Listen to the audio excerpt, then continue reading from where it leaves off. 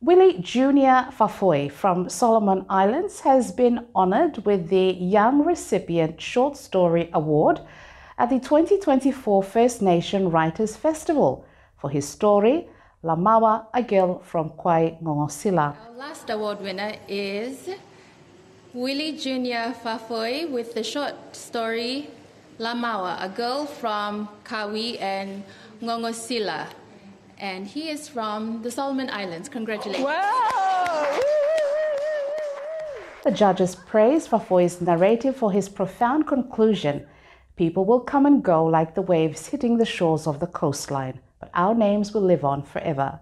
Strangers will tell our stories, and things we do now will become myths and legends. Beginning with myths and legends, Fafoi's tale follows a courageous young woman on a challenging journey. The judges commended its excellent structure and lasting impact, noting its relevance universally. Willy Jnr Fafoi shares his insights. Me start writing, but mostly lo poetry. Me doing kan one fala English teacher below me can give up a little bit assignment for writing. So time me doing writing me get them good mark lo him. So from there, every year me come awesome secondary school. But beginning of the year, me compile them small A4 paper together. Then me write him poems inside. By the end of the year, any friend blow me like him, me shall give him. So I've been doing that, and also me shall write him now okata small story.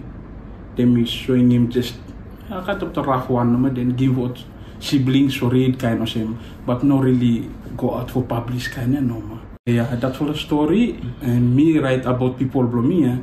Me from Malaita province, specifically me below North Malaita, waiting east lo Kwai and Ngongosila, that below me lo there. So time me look him na that fala opportunity, me think go back lo kind of custom story kind of same little bit. So me take him na that fala story, me set him go back lo people below me lo home. Then me write about na to hala island yeah, because inspiration below me na also me like for me came not story about people below me and not names of people below me am known around the world kind of thing.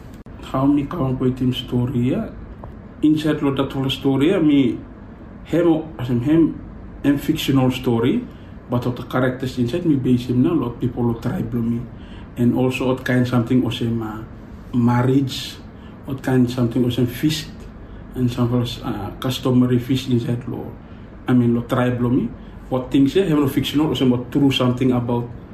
Na me set them inside law. That's all the story.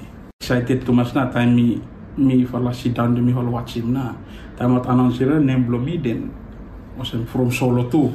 Because me first time when me go into writing too most times since high school me into poetry, writing poem not for publish, just for some of friends doing poem and educational stuff no. But time me hear him not that's all I name or announce him bara me no say explain him no. I said me very proud of being a Solomon Islander. Then me compete against him other writers outside the country, but me managed to get him an award from the judges. That whole story me also me put him out go for the young people for you got respect for people below you, also for your climate and culture below you. So this whole story him go in 3 parts here.